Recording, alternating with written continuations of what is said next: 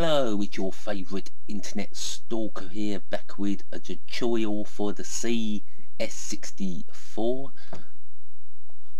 I've worked how this all works now. It took me a bit of time. All the tutorials I saw on YouTube were no help. Basically, I'm going to show you how to use it. File, get back in there, load run. Click on battery, open. That's the first part. Very easy. I mean, this is a brilliant Commodore 64 emulator. You can play it full screen.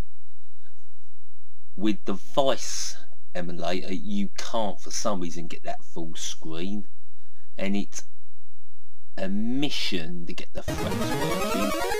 With this, the fraps works perfect. Just make sure when you're doing Commodore 64 uploads, you'll want the you want it on full screen. If you have it on half screen, your playthroughs are gonna come out blurred. We go to start game, enter.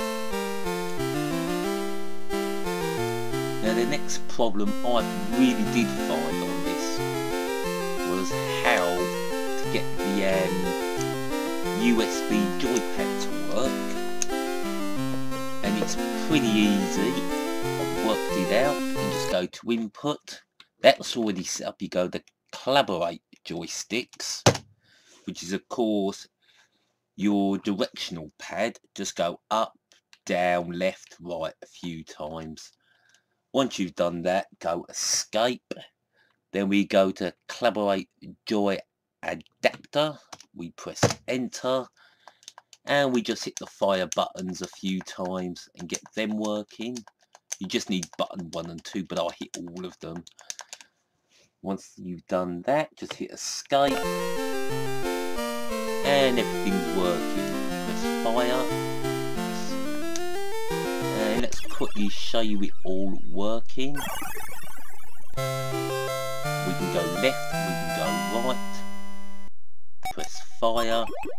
As you see, it all works very nicely. Easy to control. Brilliant emulator to use for your gaming playthroughs. And we'll leave it there. We go to file. Where is it? Reset. Quick hard reset, and there you go. One Commodore 64 emulator working easily. So we want it on full screen, and that's how your games come out looking perfect. Well, of course, I've been the Psycho Stalker, and I hope this tutorial has helped you, and thank you very much for watching this video, and goodbye.